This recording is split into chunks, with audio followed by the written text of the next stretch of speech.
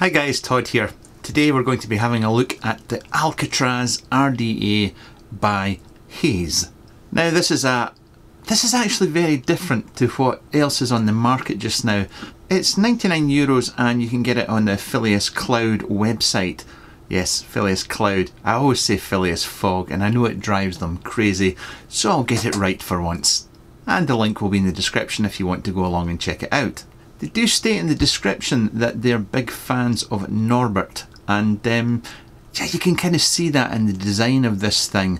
It's for vertical coils, a single vertical coil, and it's different. Close-ups. When this arrives, it's going to come in a little tin like this, and I'm not sure who the connection is. Maybe somebody can explain that, but yeah, it's called Alcatraz. Inside you'll find some spare O-rings and a couple of terminal screws here as well.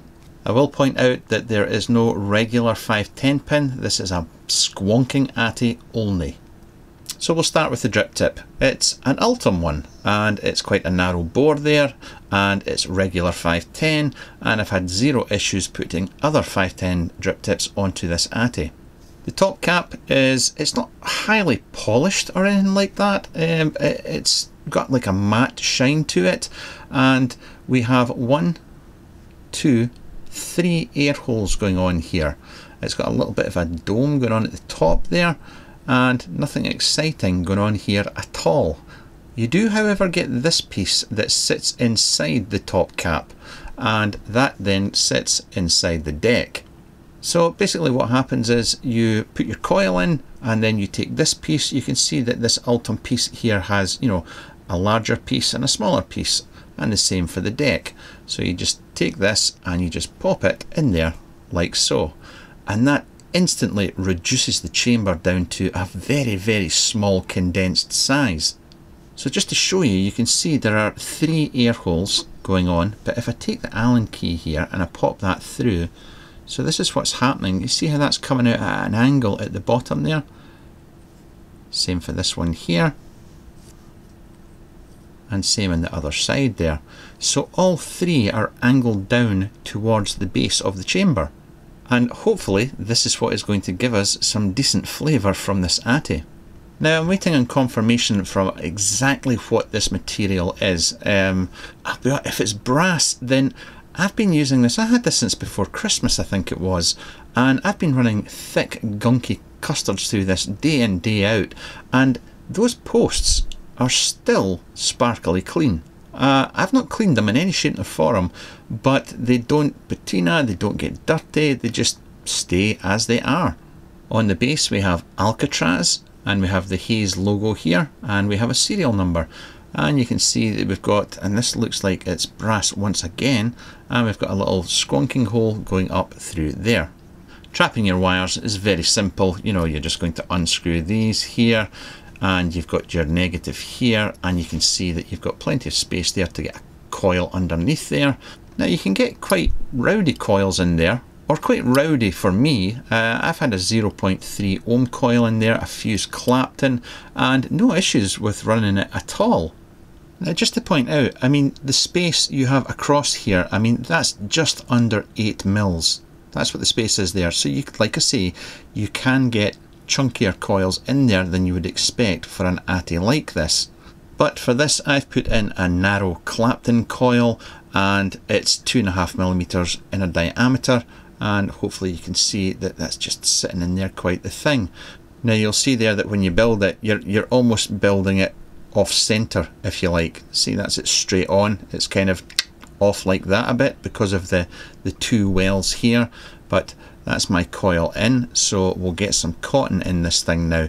And putting the cotton in is a bit of a pain in the ass. So what I tend to do is get my cotton and just pass it down through the coil, so it's sitting like that. I then grab my tweezers and then just start pulling it down a little bit at a time. Then it's going to pop out like that. Actually putting the Atty on something makes this bit a bit easier. You just grab my cotton there normally and I just push down, and that saves me going fishing for the cotton, if you like. Just pushing down, pulling the excess out, push down, pull the excess out. So what I'm going to do here is I'm just going to snip it off there, snip it off up at the top, so we've got something like that. I'm going to fluff this out a bit and then just poke it back down into here. Now you've got to remember that on the Ultim piece, remember these the tabs here, see the tabs?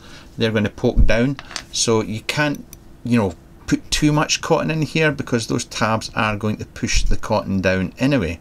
Now I've tried different ways of doing this. Now the danger is that if you put too much cotton in here, then you are going to block off the squonk hole that is sitting right down it's right down below the coil. So I've just found it easier for me just to take the cotton into the big well and just leave it there.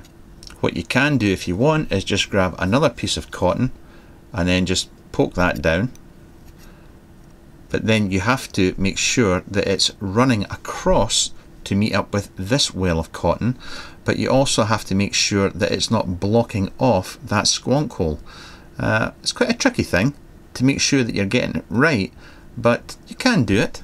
Poke that down into the well, and I'm just taking my tweezer and I'm just going right underneath that coil and making sure that I can feel that squonk hole. Just make sure that it's not blocked off.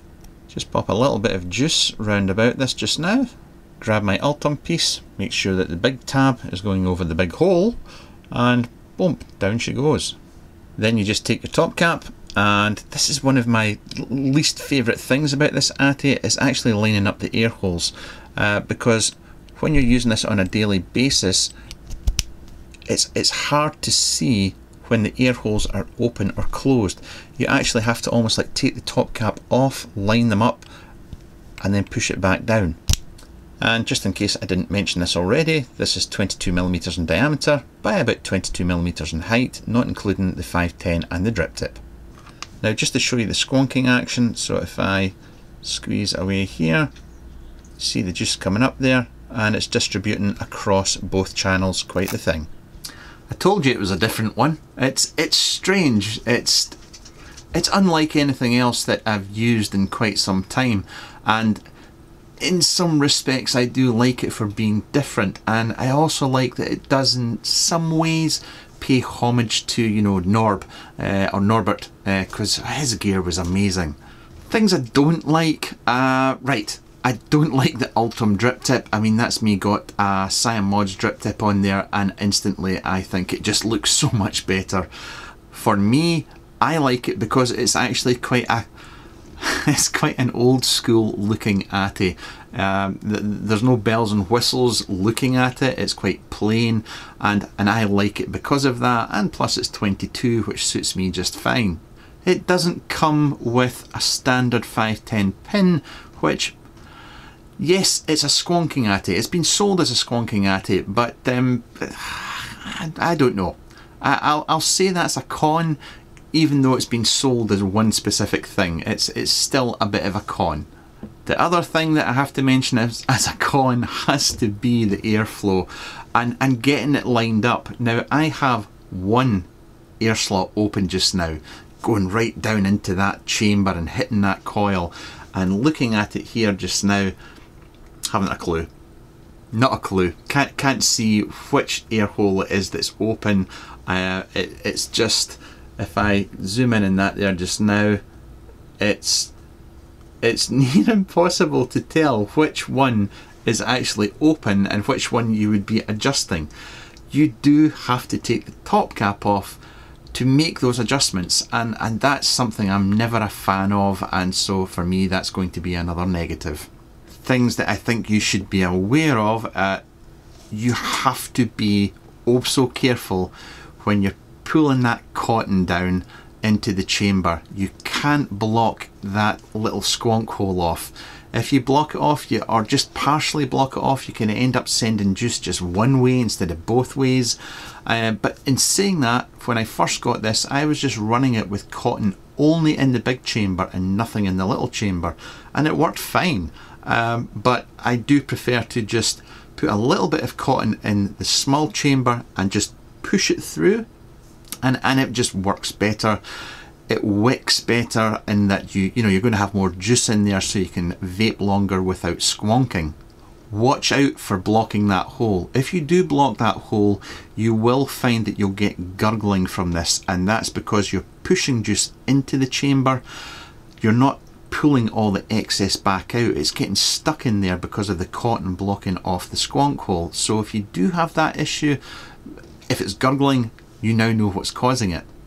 The screws, the positive and negative blocks and whatnot, are brass. Now, I cannot confirm if they are lead-free brass. I don't know, and I can't get that information. I wish I could say for a fact that it is lead-free brass. I'm going to go out on a limb and I'm going to say yes, and that's just purely based on the fact that after several weeks, that is still spotlessly clean. Now, my experience over the years is that with cheap quality brass, when I vape in it with custard, it tarnishes, it gets dirty, and very, very quickly, and it's just like alarm bells going off in my head. This doesn't. So I'm going to go out on a limb and say it's lead-free brass, but I cannot confirm it is. And I know that that will put some people off. Now for the positives. You can put little 2.5mm coils in here. You can put 3.5mm coils in here. It's quite forgiving on the whole coil front. I mean, like I said, I've had a 0.3 ohm fuse Clapton in here, 3mm inner diameter, giving it power, and all the air holes open, and it performs really well. Or you can just do what I've done here, put in a little thin Clapton coil, 2.5mm inner diameter. I mean, this is a 1 ohm coil. I've got one air hole open only, and it's a mouth to lung. By modern standards, today's standards, it's mouth to lung. To old school, vapors, that are used to like 0.8mm draws and things like that, it's not as tight as that, but I would say it is a slightly open mouth to lung draw with just one air hole open. I'm getting good flavour from this.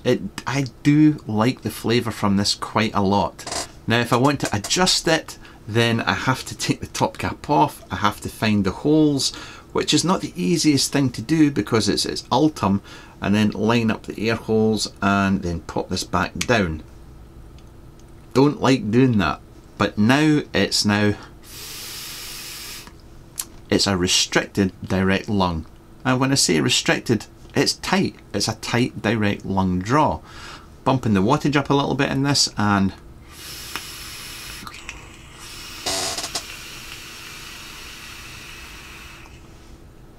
it's very good. I do like this. It's different. It's not the easiest thing to, this isn't, how do I say this without offending people? If you've used older Atties like the Origin and Norbert stuff in the past, this is a doddle.